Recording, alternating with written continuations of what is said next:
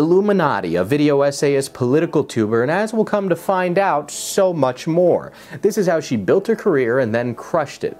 So Blair's career starts in a really weird place, making relatable content for women, actually. And I tried to pick the poop up with my hands.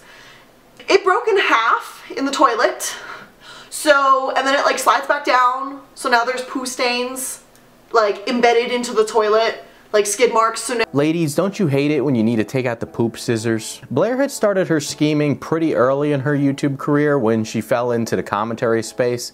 Something Blair would prefer you forgot about, actually, is her time here. She was a little edgelord, complete with her saying slurs she'd disapprove of, satire and censorship being big topics that she talked about, and Blair got a piece of the action working with a longtime commentary live streamer named Tommy C. It was during this time the character Sarah J. Warren was born, SJW, where Blair would play a satirical riff on the stereotypical SJW, complete with red wig, you know that image that you've seen a million times. It was at this time that Blair established herself within the SFTP community, the community around Tommy. Warren is unapologetically feminist, and if they don't like it, then I would love to drink their overprivileged male tears, okay? She would hang out with people from Tommy's shows and all seemed right with the world at the time. During this time, there were a lot of people who would get wronged by Blair, Nicholas Diorio, Tommy C, as well as friends of Blair, including a rotund fellow named Rico. Now, Blair was involved with all this small scheming, and a lot of it is really a footnote in the larger career of the maniacal triangle Illuminati. For example, there's some false striking video allegations that appeared during her time in the commentary sphere. All of this is really small fry stuff, but it's showing the cracks in who she is. And then the cracks really start to show with the quote-unquote fat incident. Now, the reason the community of SFTP is important to mention is because Blair had made a lot of friends within it, including that guy Rico that's come up. And I shit you not, this entire fallout actually starts over a fat joke. But who is Rico? Well, Rico is short for Ricochet, and he's a big guy. People would rib him for that, including Blair, despite coming to his aid as much as she, you know, perpetuated the jokes of him being fat. She couldn't handle fat jokes about him. Apparently he's fat. What? Oh, really? Oh, that's what they said. I don't know. Apparently. This is for a vlog, right? I didn't know. Oh, is it? Oh, shit. Hey, I don't know if you noticed, but there's a camera with a mic. I didn't know it was a vlog. Hey, yo, he's a good guy. Cut that. Yeah, cut that part. Comrade, cut that out. Don't cut it out. No, comrade. Do not cut that out, comrade. Leave that. It's fucking comedy gold and you know it. Needless to say, Blair's reaction to all of this is goofy given the evidence at hand, and you can listen to a long version of this story told on the Now Recording podcast. Now Recording. Now Recording was made off the foundation of gay Discord drama. Stuff you'd never hear out of the usual commentary channel's mouth. Drama that usually stayed within the text channels of Discord servers, only ever being relayed during VCs while frequent chatters were gossiping about such and such. We decided to take advantage of these stories that never made the public eye. But before us, there was one big gay Discord drama that made its way past the threshold of the usual commentary topic. A Discord drama that involved the entire SFTP news team at the time, as well as a YouTuber that now has over 1 million subs. But the short version is that a teenager calls Rico fat. Rico, a grown man who has made fun of other men for being fat. Anyway, Blair takes Rico's side in the fat debate. The background lore is that at this time, the relationships that Blair had made within commentary were already faltering. A series of events took place, none of which paint Blair as a very good person, but nothing really is huge to note other than it's just Illuminati being Illuminati. Here's a quick TLDR. Well, she jumped the gun on the Slazo allegations. She was worried about mods who were mutual friends with the SFTP people, or she was worried about Discord mods spying. You know, stuff she does, but she is also worried about other people doing to her. So the next big event occurs after a joke is made about Rico again, where Blair resigns from the SFTP news team. Basically, this all culminates in Blair vindictively deleting videos behind Tommy C's back because she had manager status on the channel. Needless to say, it got really easy to be uncharitable to Blair because she was deleting videos that were somebody else's. If she was willing to mess with projects that people put out, what else would she be able to do next? What bothers me the most is the get to the point stuff. While it was not a successful project, I loved it. And it really bothers me that I'm never going to get to see those videos again in order, because not only are they drama news videos, we did skits and stuff in between them, and we worked real hard. And you know, I bought all the graphics and did all that stuff, and they're gone. They're never coming back. It sucks. And let me tell you something right now, and I'll prove it later when it comes up. This is Rip Wilson. They're not all gone, but anything related to Blair is gone. And some of those videos had like Rip Wilson and Sarah J. Warren or Blair or Crimson Studios, and they're all gone. And I made that playlist for me. And I know there's some confusion about whether they're privated or not. Some of them were privated. As per Blair's request a couple months ago when she was going to sue Keemstar for saying she had an STD. So I cooperated and I privated the videos. But before she left, she deleted the private videos too. So Blair, echoing recent events, would go behind the scenes so there was a degree of separation and ask people to do something about videos made about her. Basically stuff like, quote, "Listen, there's a hate video featuring something you did. Could, something, I don't know, be done about this? You don't want your work associated with that kind of hate content, do you?" This YouTuber godfather complex would just develop over the course of iilluminaughtii's career. She also, at this time, started accusing people of doing things to her when they didn't, such as her accusing Nicholas Diorio of making fun of her miscarriage when he had no idea that happened. I would later find out, after all of this and talking to Cruel World Happy Mind, that Blair would tell this lie to anyone who would listen, including Cruel World Happy Mind Madison.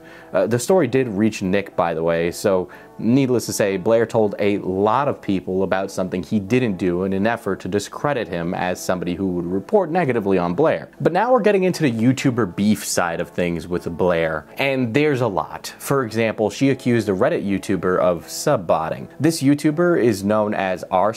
Now, personal opinion here, I think she just happened to be correct about the subbotting. Her video on it is genuinely really bad and amounts to one point of data that is not a good video, and basically everything she said can be explained away very easily. I can steelman against her video super easily. The Reddit community. There are a few key players in our community and a bunch of up-and-coming channels. Every community has problems, and I'm happy to say we don't really have a huge problem in here. Until now. There's a new channel that's popped up and is gaining traction, and I genuinely believe that's awesome. Or should I say, I thought it was awesome, until I started to dig into their stats. And I saw things weren't quite adding up, and now there might be a problem that we need to address. So let's begin. Now, what's happened next is through the grapevine, so take it with a pinch of that sodium. After this video, what's interesting is that allegedly, Blair makes the claim that r/ doxed her and swatted her parents. Now, this is another story Blair told in private to people. She's untrustworthy, so take that for what you will. This is just a story that was said about this YouTuber in confidence in private. The reality is, I don't know if it's true, and I personally don't know if I believe it. Now, the other YouTuber beef worth mentioning at this time is Cruel World Happy Mind, whom, according to the drama at the time, apparently Blair had copied Madison's work. Now, there's this whole story involving the anti-MLM community and this pot stir. My hot take opinion about Blair, though, she probably did copy Madison's work. She's not very creative, but hey, I don't necessarily know for sure. Anyway, Madison in good faith reached out to Blair only to get the cold shoulder. The basics is that Blair turned around on a podcast and badmouthed her. What I did have happen though recently, which this is, I'm going to try and keep it vague so I don't mention this person's channel. Yeah. But it's a very small YouTuber, and she DM'd me on Instagram claiming that I copied her. She claimed that I copied her video that she had done maybe a couple weeks ago, right? Once again, this accusing of copying. I'm just like, where? And she also said that I asked her to credit me. So she messages me and she goes, "I'm just really disappointed because you're someone I look up to and you copied my video and I want credit." Where in this message do I ask her to give me credit? Where in this message do I say I need credit? Where?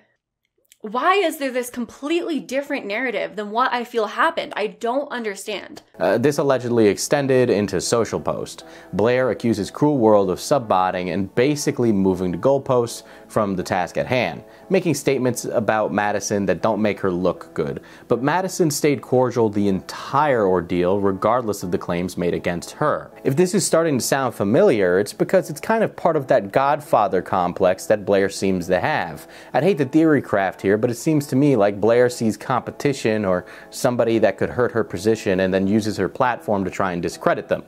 Nicholas the Oreo says bad things about her personal life. Madison may or may not be a sub-botter. r/ may or may not be a sub-botter, and so on and so forth. And that's hurtful. It really hurts. And I can't imagine how many other people she has said this to. If she so quickly said it on a podcast publicly, how many people has she said this to privately? All of this stuff. This creator also said that in one hand, I'm just like a tea channel who just like sips my coffee and talks about my opinion. And then she sits down for a video, maybe 30, 40 minutes long, drinks a coffee, is distracted the whole time, and just gives her opinion on how she feels about things. But then on another hand, they've said that I want to be just like her and do just what her channel does. She even admitted, well, kind of that she was restructuring her channel to kind of mock my own channel. So I was like, so you're taking my formula, essentially, like you're looking at how I outline my videos, you're trying to replicate that. And then she deleted the DM after a couple days.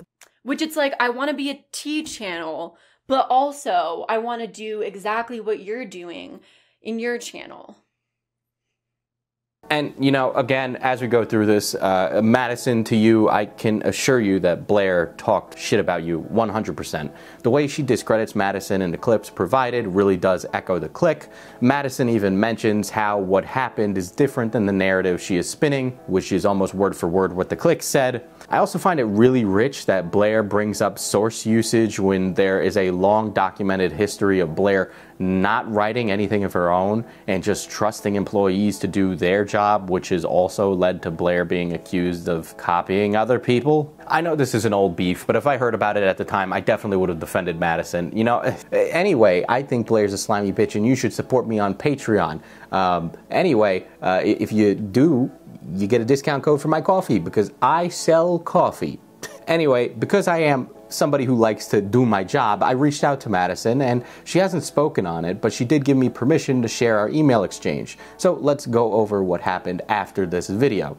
There were theories as to why Cruel World Happy Mind took the videos down, so I wanted answers. I've heard whispers that Blair is litigation pilled, so I had to ask if that's what happened to Madison. Madison was very professional and super kind and, quote, said to me, though I never recorded the call and it was 2 years ago, so I really can't verify much other than my personal account of things, those theories are inaccurate.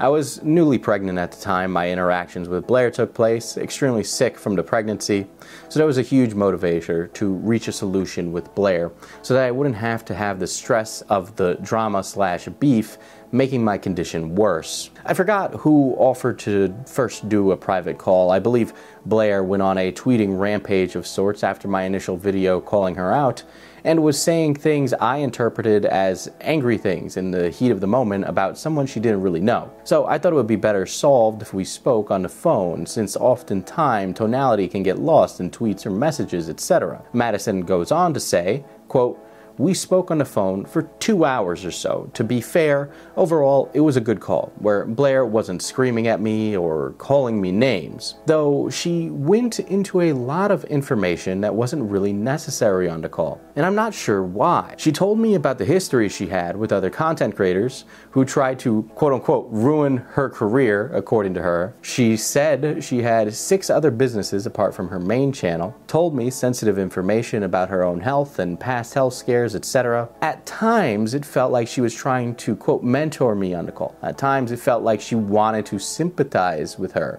And at times, she had made some vague, threatening statements. I remember her specifically telling me that she knew my general location of where I lived based off of my Instagram post, saying things like she would advise me to take those Instagram posts down, and also that because a random site wrote an article about me that this site is basically a pays for views site or something like that. That it could look like I pay for my audience and that I should send the site a legal warning to get them to take it down. Basically, she would give me advice that had a threatening tone to it. I concluded during the call that it seemed that Blair has a tendency to fixate on a very few specific people in the commentary world and feel a lot of hate and vitriol towards those people, especially if she felt they wronged her, as she kept mentioning a few commentary creators' names on the call, telling me not to speak with them and keep my distance with them, etc.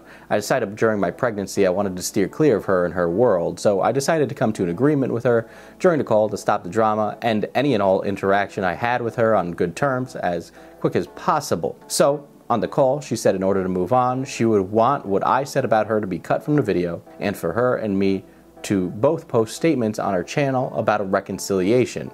I did that and eventually unlisted the entire drama video altogether because I started to feel bad about the amount of attention it was getting. I didn't want my video to be a sole reason someone hates another creator. At that point, I still wanted to believe that Blair was going to grow as a person, and I was hoping my forgiveness would help her learn to let it go and forgive others as well. Now, unfortunately, it seems Blair has not changed. The entire situation was very stressful at the time, since I was really in a poor condition and extremely sick from my pregnancy. It made me take a step back and not want to reach out to other creators on YouTube as much, since I was afraid of a similar type of drama that would start, or they would try and talk behind my back, etc. I think toxic people like Blair create a competitive, cutthroat environment into commentary space on YouTube when it doesn't need to be like that. I've talked with people like Sloan, Smokey Glow, Mooncat, who have been nothing but extremely nice and supportive, and I hope one day the entire commentary community can be like that. I don't know, maybe we can all stop putting up the toxic creators in this space who cultivate a negative environment. I also think the issue of copying is sort of a bizarre issue for commentary creators. When I first started out making videos, I was so sensitive that my videos were being copied, and looking back, I wasn't looking at things the right way, because everyone has a right to take some inspiration from other content. As long as someone isn't copying the content word for word or cites their sources, I think it's all part of the commentary life cycle. If creators start policing who's copying what, it could go down a strange road that limits creators' ability to be creative and draw inspiration from others. I think societally, we all know when copying goes too far. Someone says something word for word, makes an identical thumbnail, etc. But in the grand scheme of things, general inspiration from others doesn't actually harm another content creator's brand, content, and identity. So I think focusing on it will only tarnish the commentary landscape. Of course, I should also note that this most recent fallout with Blair is incredibly ironic to me, since my interactions with her started when I was a very small creator who believed at the time that she stole a lot of work that I put into a particular video. The sources she used for hers were practically identical to the sources I used in my video. She said phrases that felt similar to what I said. It all felt a little fishy to me at times. I had less than 20k subscribers. I was a little more paranoid about that stuff. I tried to reach out to her privately about it, but instead of responding, she went on a podcast and publicly talked shit about how stupid it was that I thought she copied me. It's a little funny, I guess, the hypocritical nature of it all. Maybe karma does exist, end quote. Now, after this, I had to ask for confirmation of who these commentary channels were. I wanted a link back to the beginning of this story that happened in the SFTP Discord server. All this small drama that had boiled over into a years-long vendetta against YouTubers. And so the two channels I offered up were Tommy C and Nicholas as possible candidates, and yeah, I was right. Apparently, Madison had been asked to speak on it a couple times from fans, but she self-admittedly is very busy in tossing around the idea of telling her story, but I figured that this might help signal boost her story in a sea of stories that have been coming out about Blair. I figured for her sake, I'd just say what she said, and hopefully it can be a good enough reference for her. It was a lot to read word for word, so hopefully I didn't mess up too many times on the teleprompter. It's late if we haven't noticed, so, you know. But the Cruel World Happy Mind stuff isn't even the first bit of Blair annoying the anti-MLM community. It turns out that she generated a lot of animosity amongst the activists that do a lot of the work in that place, in that community. Especially since she herself would say that she didn't know this community existed, which to me sounds more like plausible deniability BS. I recently learned, apparently, as there is this whole anti-MLM community, right? I kind of thought I was on my own little island doing my own. So after that, some activists from the community came forward to speak about Blair. And this involves a certain MLM type thing that's going on, Black Oxygen Organics, and a movement called Boo is Woo. Woo being a slang for pseudoscience. Basically, a writer of Blair's tried to get involved with the activist group going against Black Oxygen Organics. And there was a Facebook post about this whole time. And it said, quote, Blair lied about not knowing the movement even existed. It didn't sit right with me or my admin team that she wanted to make a monetized video off of our hard work. The work of informants, the work of those actually involved in activism, the work of the anti-MLM movement groups who work tirelessly collecting and reporting information on Boo. Ultimately, I decided not to add this writer to the group. They were declined and then requested to join again. One of the less active admins who hadn't seen the discussion on why we didn't want them in the group let them in. The writer was in for less than 2 hours when I realized and kicked them out of the group. The writer then emailed me where I explicitly state that I do not consent to the group being used for Blair's video. Blair still made the video, and to this day my group is listed as the second source, directly after Boo's own website. It's very clear from the video's content that much of the information is taken directly from Boo is Woo. Information in the group included personal stories, legal information, and insider information that could be put at legal risk. Privacy and permission were very important. When her video came out, multiple admins and friends were aware of the situation and were upset and decided to call Blair out in her video comments. All of the comments were deleted. No action or rectification was taken. No discussion was had. Everyone was just silenced. Blair made a second video on Boo based on these public articles. She used my images, my words, and my name, which she pronounced wrong. It's said like Kira, not Sierra, in the video, and never spoke to me about it.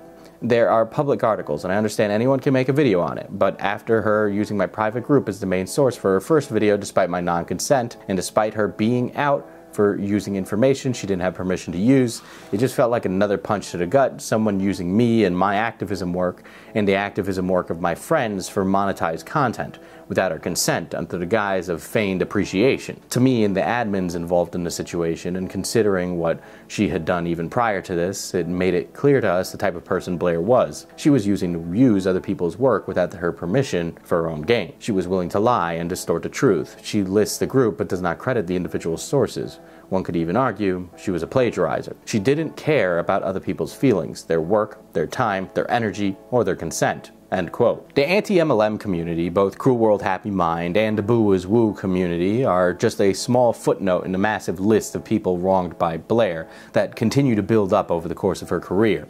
Instead of being straightforward and honest with people, she chooses to go around and go behind the scenes. She causes problems wherever she is, and her cronies also seem to go along with this. It's not hard to ask for consent or to conceal the identity of a source. During this whole story, I've spoken in private confidence with those close to the events, people who work or worked with Blair. People speak in hushed tones for a reason. Mods, former staffers, friends, mutuals, all have their reasons. Blair doesn't seem to respect this relationship between source and journalist.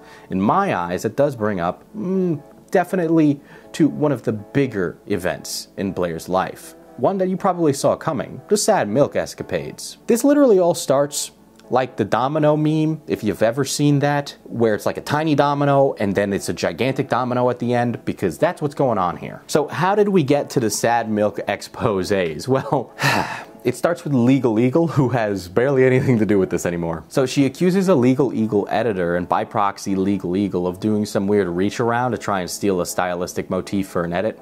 You know, really simple stuff like a torn paper and highlighted text effect, stuff I've used before, everybody's used before.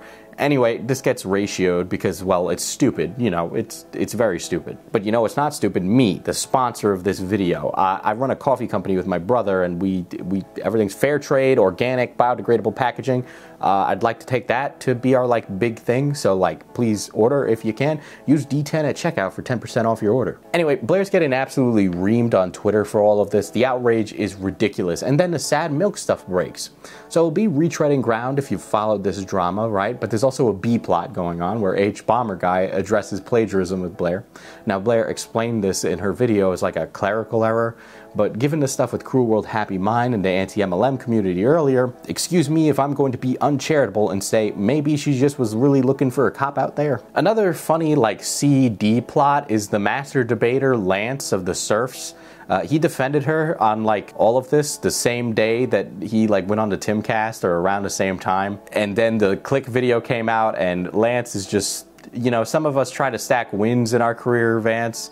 But you know, it's nice that somebody looks for the common man and decides to stack all the L's for us. So these Twitter threads from the Sadmilk men get made about Blair. And Blair produces a video titled Illuminaughtii Exposed. And at the time, this worked for some people. But even before that, other people were starting to see the cracks in her video, other YouTubers specifically. The community was starting to split at the seams. For example, the Illuminaughtii subreddit is purging critical takes. Comments are being moderated on YouTube, and allegedly there's a concerted effort to control the narrative. Now, that's alleged, but the subreddit definitely went down. Illuminaughtii apologizes through gritted teeth to Legal Eagle in public. Some felt that Blair was being persecuted for being a good person who puts herself out there for other people. Some said her anxiety is to blame. Needless to say, it's not a good look for Blair. Blair argued on Discord, by the way, that the hate mob that is being rallied against her is being controlled by men who hate her because she is a woman. The points worth mentioning in Blair's video are discussed well in the Clicks video, but we'll be going back and forth, and Wonder gets his own section, but I'll mention where needed. So first of all, one of the things that Blair accuses against Click is him being someone who uses slurs, and by proxy, the bigger argument here is that he is a bigot type person. Click brings up how, as he puts it, a very convenient series of videos resurfaced with him saying some not so savory things after he left Sadmilk. His old videos, as he puts it, aged like milk. Those videos are not any of the reasons as to why we split ways in Sadmilk, as Click tries to insinuate. Even back in 2020, I had stated that those videos had nothing to do with the ending of Sadmilk. I was actually unaware of those videos at the time of our friendship, but had I been aware of them, that friendship would have likely ended sooner. Now, Blair has multiple sock accounts to run defense against the Click, and one of those accounts is known as Doobie Schmertz.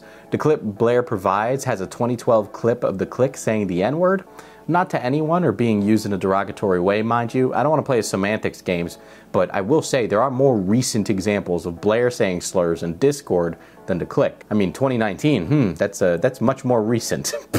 Ay, ay, ay. Wait, let me play another clip of Blair saying that this was never in her vocabulary. I'm a level with y'all here, reading through the things and seeing this person in the chat excusing Click saying the R slur because it was 10 years ago, and it's irrelevant is super yikes to me. Again, I'm the same age as Click, and that word wasn't even in my vocabulary. Not 10 years ago, not now, because it was never appropriate. Well, this has not gone how you wanted to, and it very much shows, Blair. So the rest of these clips are also incredibly ancient, but have been produced to make the Click look bad. So the F slur portion of this clip is directed at an inanimate object in Black Ops 1. The last is regarding the R slur, which some people tell me I can say, others say I can't. So I'm going to be really honest and say why I don't say slurs is because I like money. At least I'm honest.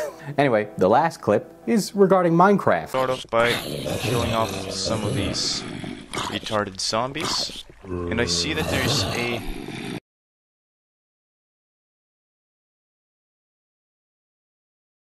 I love how Doobie Schmertz makes this weird comparative statement between people with autism and zombies. Like, this statement is clearly not saying that, but it's presented as such. Like, when you link the two, Blair, do you not realize what you're saying? Anyway, Doobie Schmertz has a backup called Doobie Ooby, which is just a backup to boost the other account.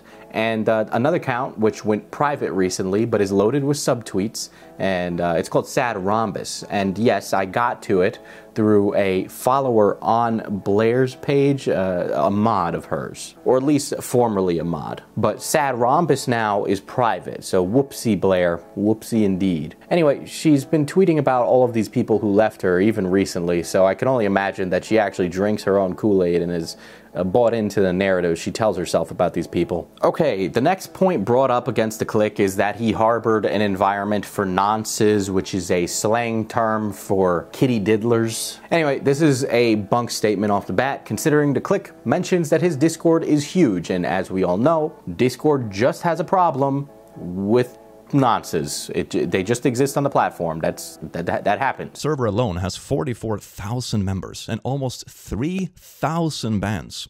It is a well-known fact that Discord has real problems when it comes to exploitative individuals and communities using their platform. We as creators do our best to clean this up as well as the platform teams.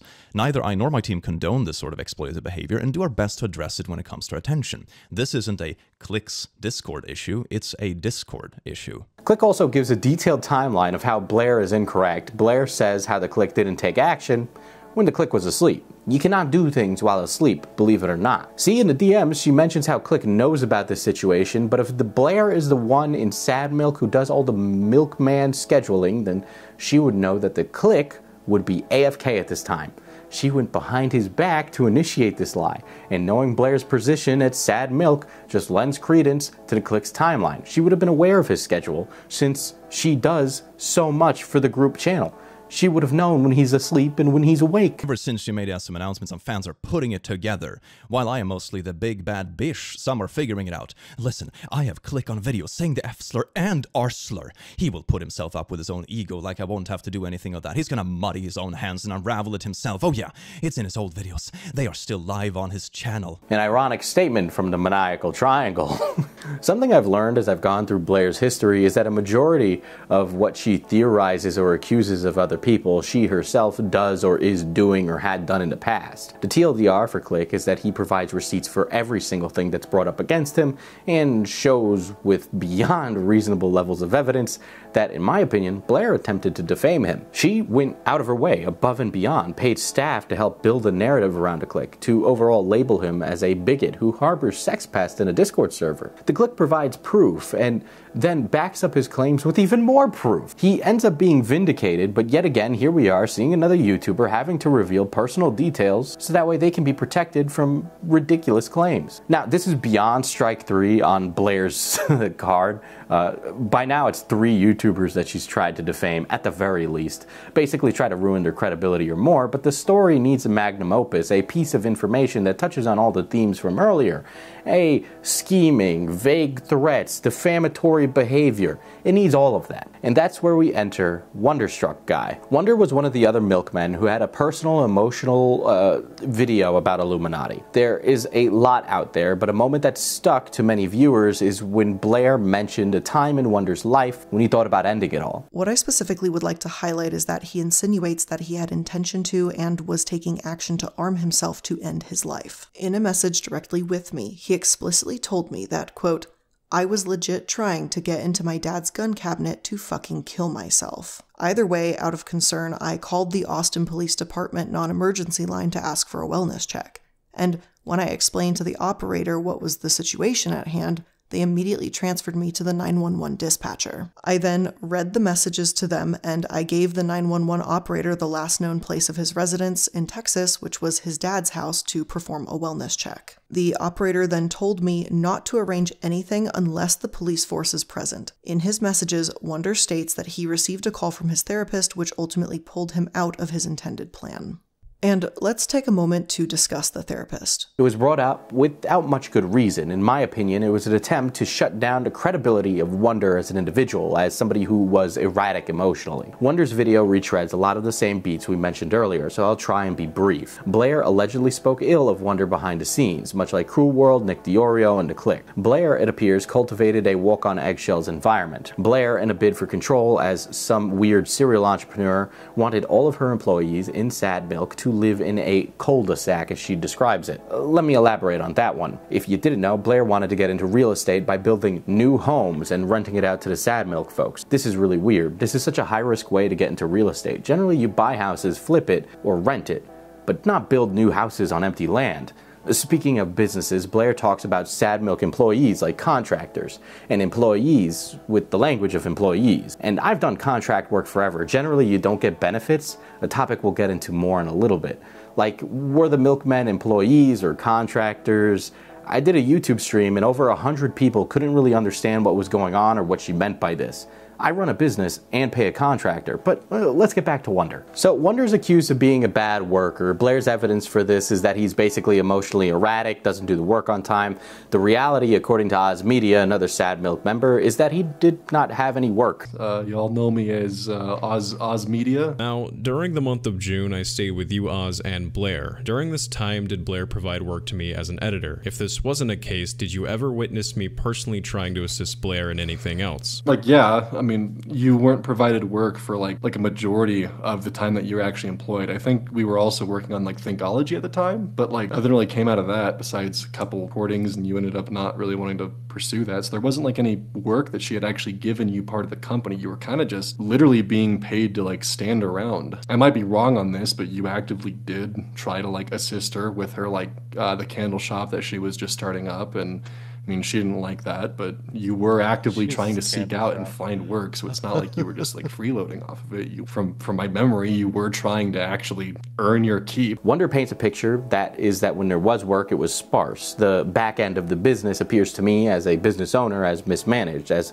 Wonder needed to hop on a plane to finish an edit. The words business dysfunction come to mind. In a very mild defense of Blair, since I could only parse it out as much as I possibly could. The pay structure just seems very confusing. That is when it comes up in Wonder's video. My stream and I deduce maybe he was used to doing the paycheck to paycheck thing, so the salaried with benefits taking a cut kind of sucked. Usually it does for most young people. They usually say things like, why do I need a 401k? I'm not retiring anytime soon. A point worth mentioning is the LSA that was featured in both Wonder and Blair's video. Now, again, this is just me editorializing here, but this system seems needlessly complicated and designed to cut expenses on the employer's behalf personally, as now employees need to submit receipts to receive reimbursement. If you don't use the full amount, you lose it, and what's allowed in the LSA seems to be decided by the employer, but it's very difficult to understand how this works. It really is. It, at most, just seems to cause a lot of fluff clerical work for the payroll, in my opinion, which it seems that Illuminaughtii is the one who does it. The main takeaway many people got from Wonder's video, though, and the one you should be taking away from it, is that she tried to character assassinate the guy IMO. The forum comment was a nothing burger. It was an ass-eating joke that for some reason was apparently grounds for termination in a YouTube business. I mean, it's not a Fortune 500 Slack with like general chat. It's really weird that that was something that they thought about firing him for. Another weird thing worth mentioning is how Blair, according to Wonder, on top of all of this other stuff, owns multiple BMWs. Listen, I know it's really small and very stupid, but I do find it very funny that the video essayist who's gotten into politics with like bread tubers and stuff is like a multi-BMW owning landlord.